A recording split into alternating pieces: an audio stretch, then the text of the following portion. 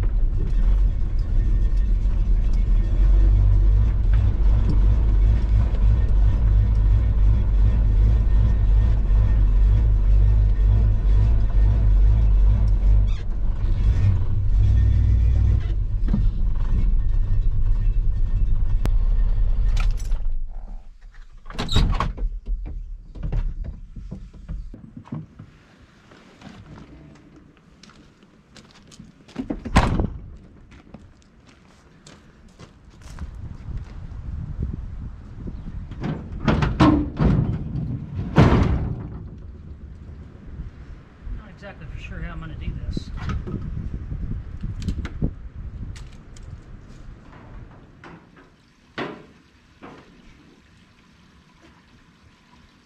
So I am that guy who paints something and then constantly over there touching it with his finger to see if it's dry. That's me. Same with concrete, sealer. It's too much to handle.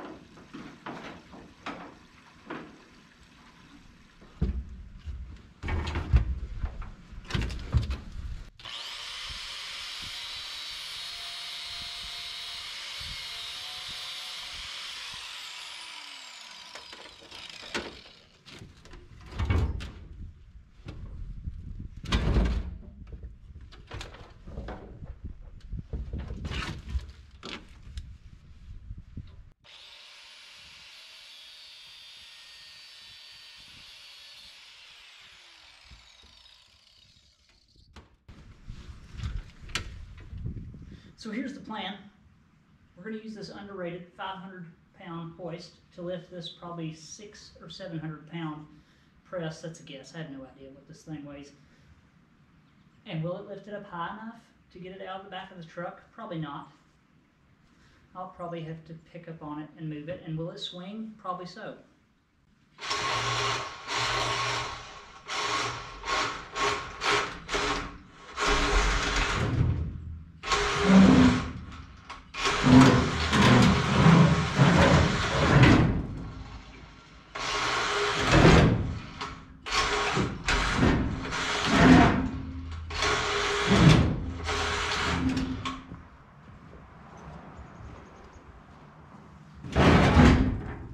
Really not all that heavy.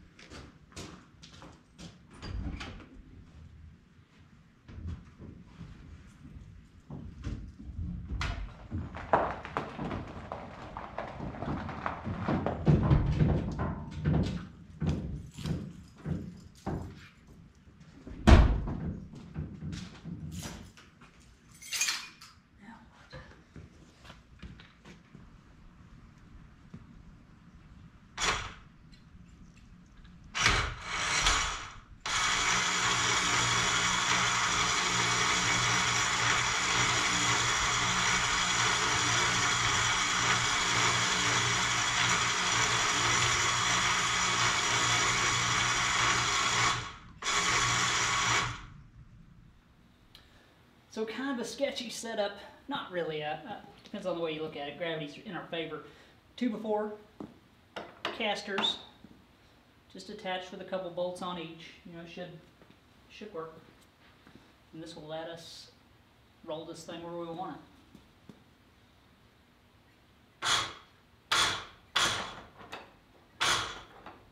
It's really not all that heavy.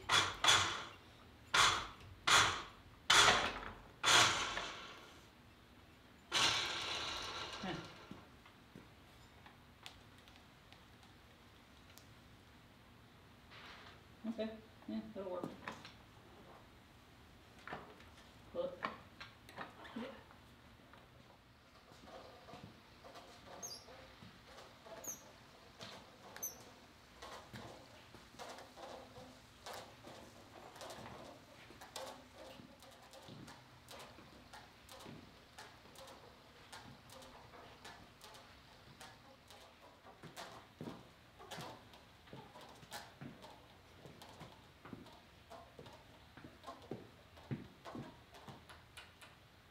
Good enough for now.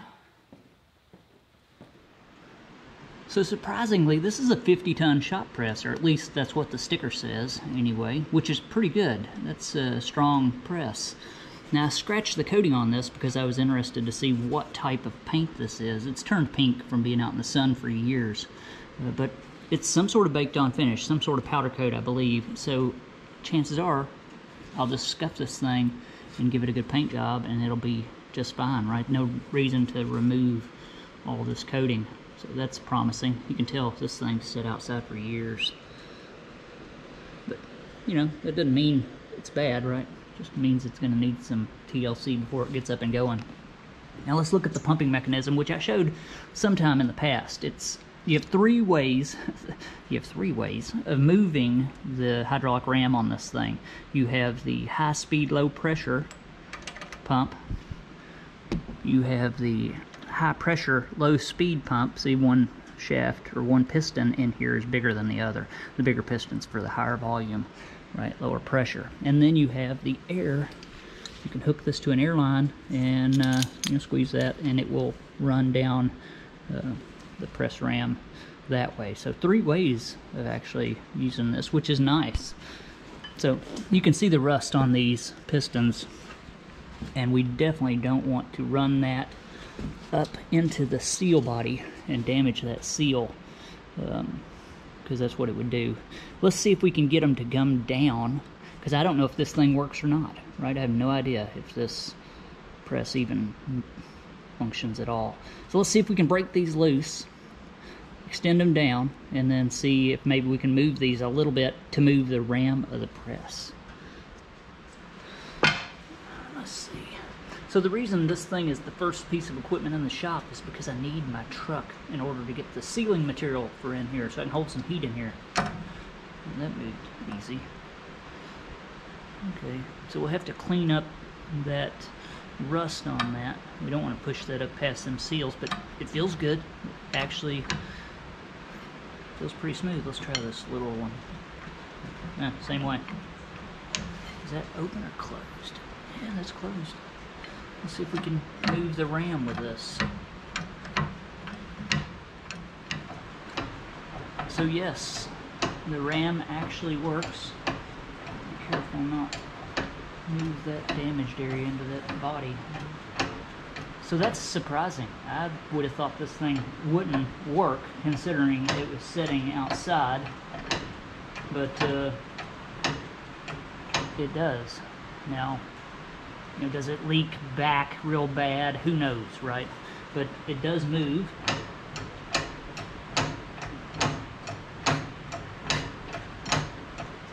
Actually moves quite well.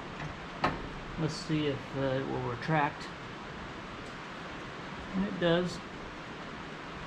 But it's really slow. Could be because it's like 25 or 30 degrees out here. So we just got some light emery paper, trying to clean the rust off the bottoms of these, because I know if I don't do something, either me or somebody's going to come out here and run this rust up into that body. Well, that cleaned up pretty good. Pretty easy.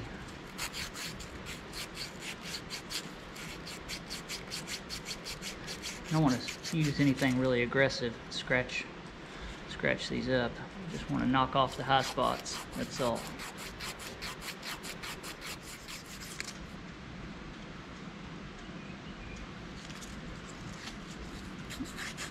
Looked a lot worse than what it was.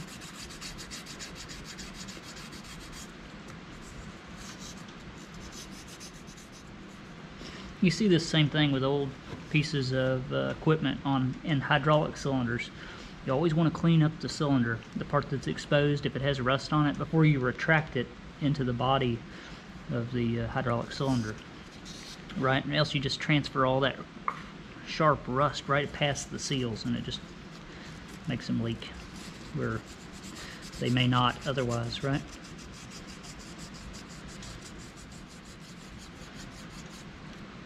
There we go. That's good enough on those. Let's clean up the main ram rod. So it cleaned up pretty well. There's a few spots on it, but they won't hurt a thing. We'll probably have to pull those springs off, and well, wouldn't have to, but soak those in some of that de-rusting agent. So I noticed that the gear on this thing is all chewed up. This is what lifts the table on this press.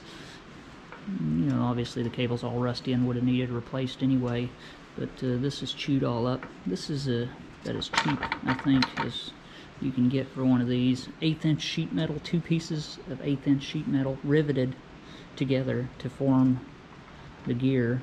And obviously the alignment on the little pinion down here not very good, because it just chewed the teeth off of one side of this gear.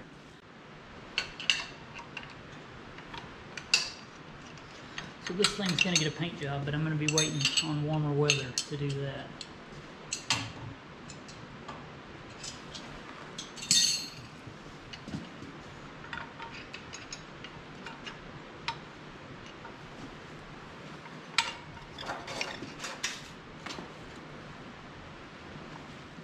So at one time this thing was red. So I picked this up from our favorite cheap junk store, right? But actually this one that I picked up, just from a quick look, is better than the one that was on this originally. Let's see if we can get this out, compare the two. So this one actually has a, looks like a 3/8 of an inch wide, maybe 10 millimeter, something like that, welded on gear. 1,000-pound capacity, where this one, just stamped gear, two-piece riveted together. So much nicer gear arrangement on the new one than the old one. Although everything else looks pretty much identical. Other than the little gear in here as well. You can see that's a stamped little gear. Hopefully you can see that welded onto that shaft. This one may be stamped as well, but it's definitely much wider. No, it's, well, maybe it is welded and then machined, but you get the idea. It's definitely nicer arrangement than the old unit. Gonna line up? It is. No, it's not. I'm gonna have to open up those holes in the bottom of this one. That's unfortunate. I'll just file them, because all my stuff's let's just call it put up at the moment.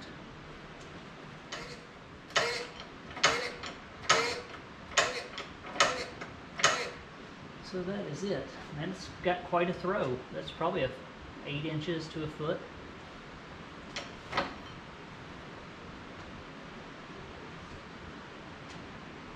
See if it retracts. I mean, it retracts slow. It's probably because it's so cold out here, that would be my guess.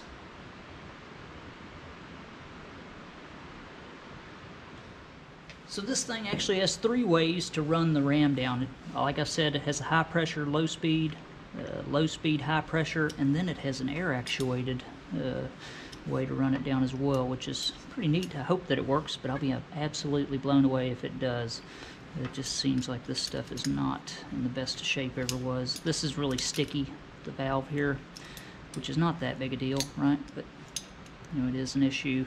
It's completely packed full of mud, probably from some wasp or just being dropped in the mud, most likely. And then that is awful loose. Probably needs some O-rings replaced in there. But let's clean the mud out of that and give this a shot. See if it works.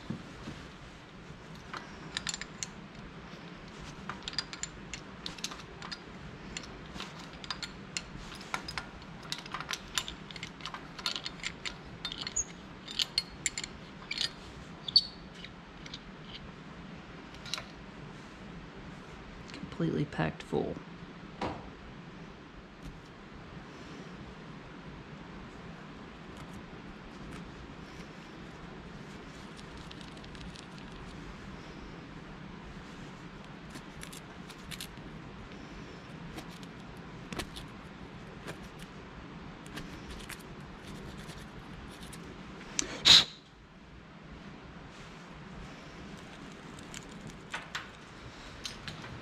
Let's see.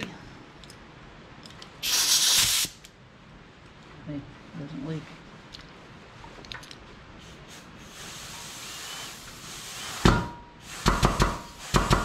Oh, it does. That's amazing.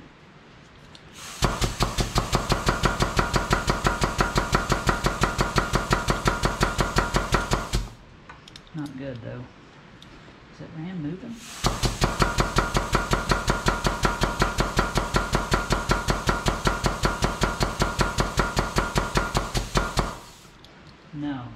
just not moving. You look and tell me if it's moving.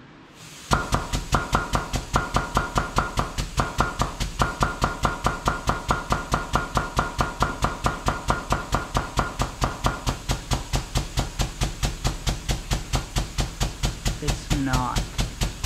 Maybe a little.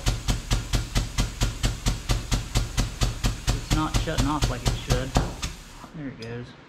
This thing's sticky. I'm sure we'll have to do some work in there. Huh.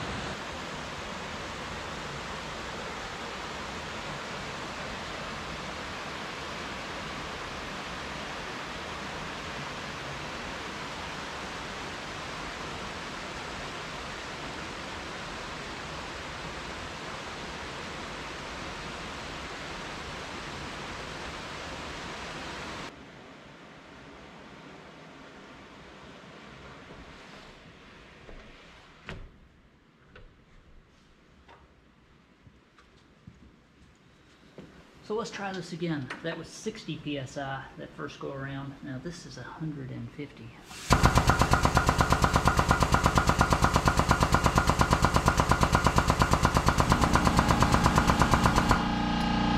And no, it's not working. Huh.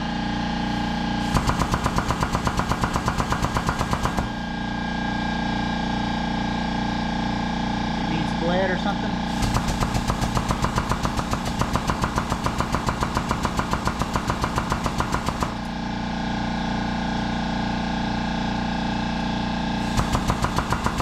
What it is, it works. This needs bled, I believe.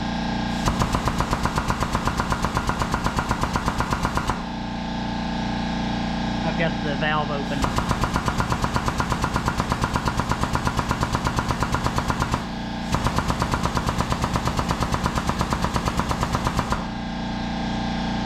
Now let's see. Moving. That's good. Promising.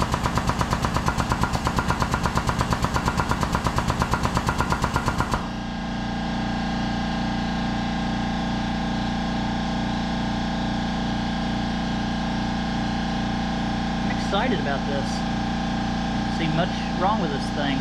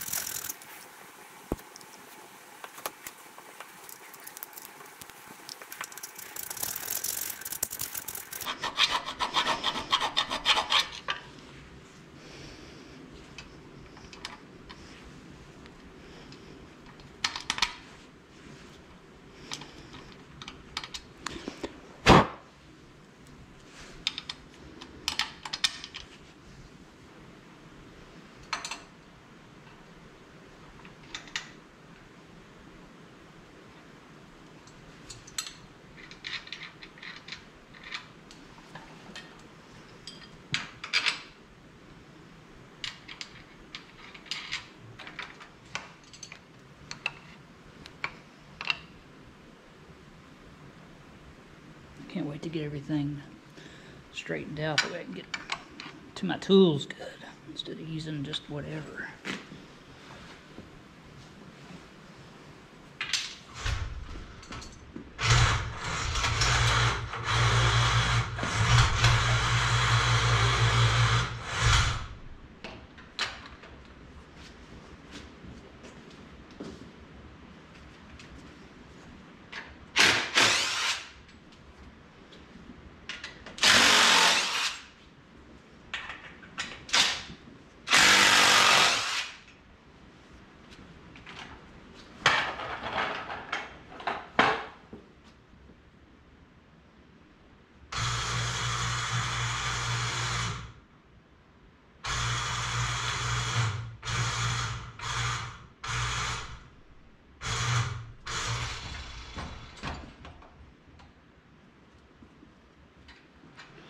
Here, smell this brand new roll of Super 88 electrical tape. Love this stuff. Anytime I cut a braided steel cable like this, I wrap it in tape first. So when you do cut it, you know, it doesn't splay apart, right?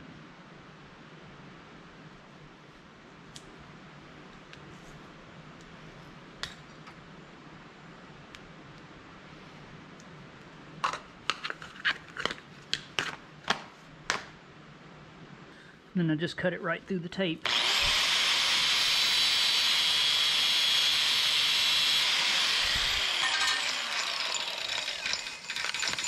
And it unrolls like crazy. So hopefully you can see that. See, it didn't just start coming undone. You know, sometimes they don't, but you know, that assures that they don't.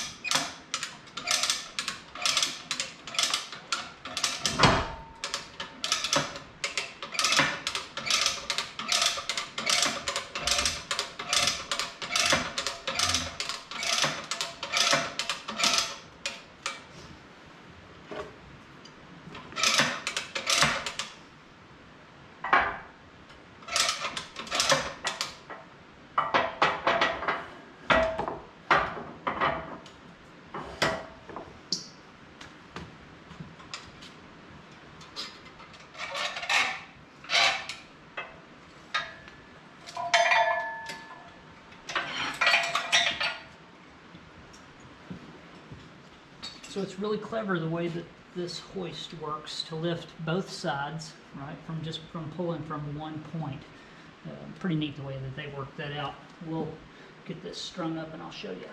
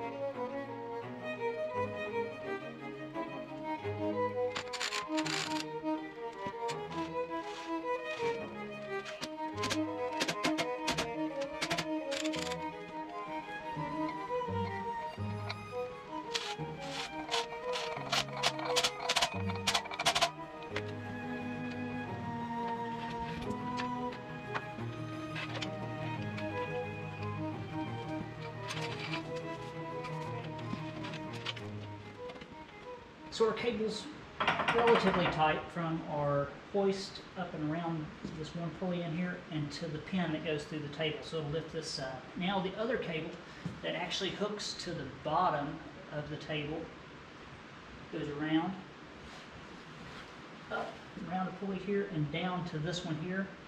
It needs to be at least as tight as this one or tighter, because when we lift the table, it will tilt most likely if these cables are not properly tensioned. So we put a loop in the end of this cable and we're going to pull it snug with a ratchet strap.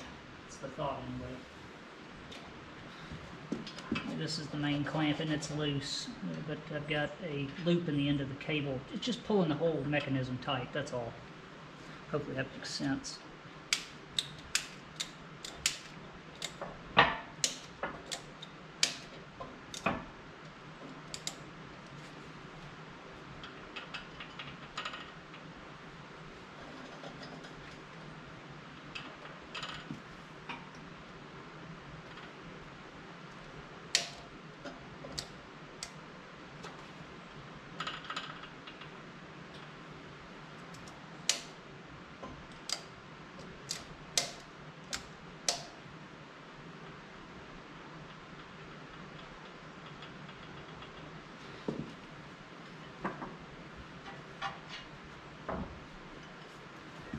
Just a little, even if it's a hair tighter than the other one, probably wouldn't hurt anything because it's so much longer.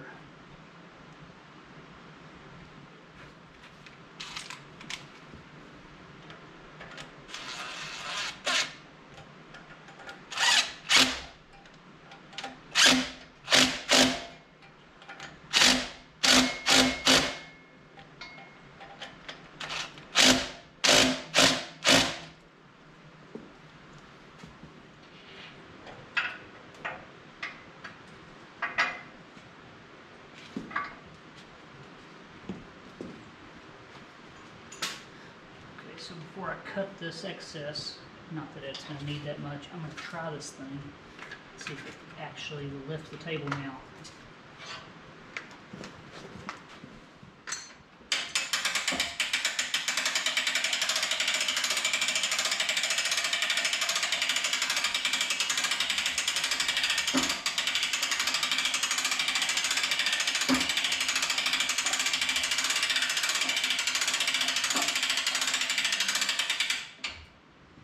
Awesome.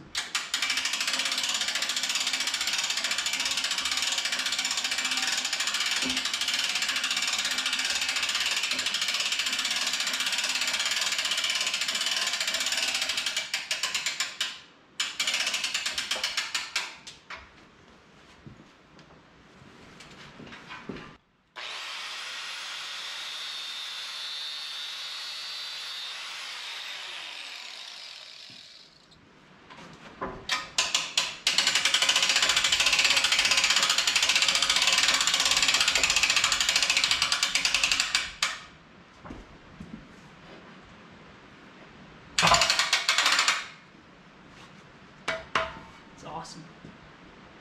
So one more quick look for those that are interested.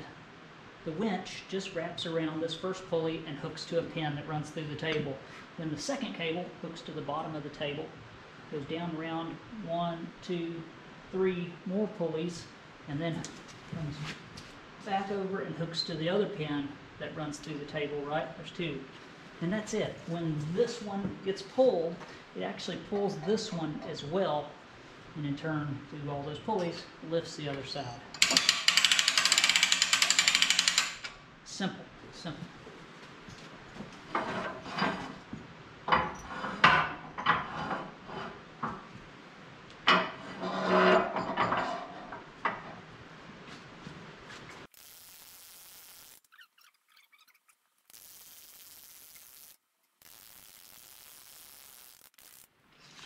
So I'm either going to have to get or make some press plates. This is 15 inches across. Probably the minimum a press plate would be a foot. You know, plates of steel, half inch, not half inch, probably more than that. Probably more like inch thick or 3/4 inch thick plate to spread over this large gap, because you can't press nothing on that, right? But having this big open space is a plus, right? You never know what you're going to be putting through the press. So that's what the plates of steel are for. And I'll have to get some of those made, or cut some myself or something. We'll see. But I'm excited to have a press, man. I've wanted one forever. a good big one, right? I've had little ones.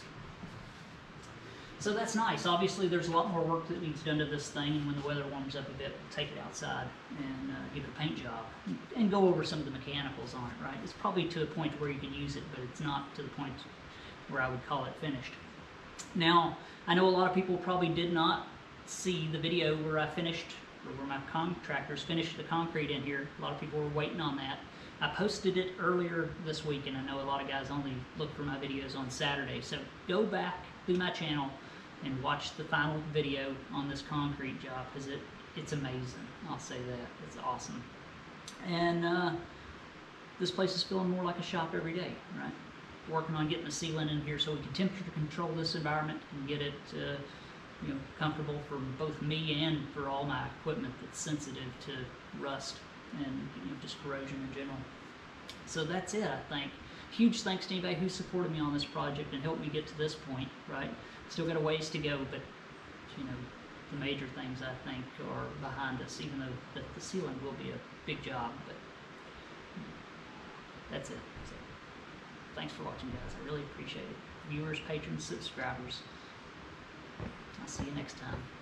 The birds fly south as the light leaves your eyes. Hold on to your dream. Oh, I know you wanna scream.